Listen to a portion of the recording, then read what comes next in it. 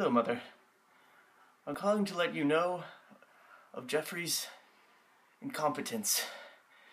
He has not responded to any of my letters or voicemails. It has made things between my friends and I rather difficult at times. We spent the whole summer together, and I don't...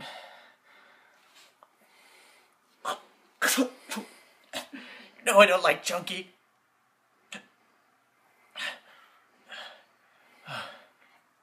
I'm sorry. Thank you. I've met some really interesting friends since moving out. Things were originally difficult, I must admit, as you may know, but I'm proud to say we moved past it.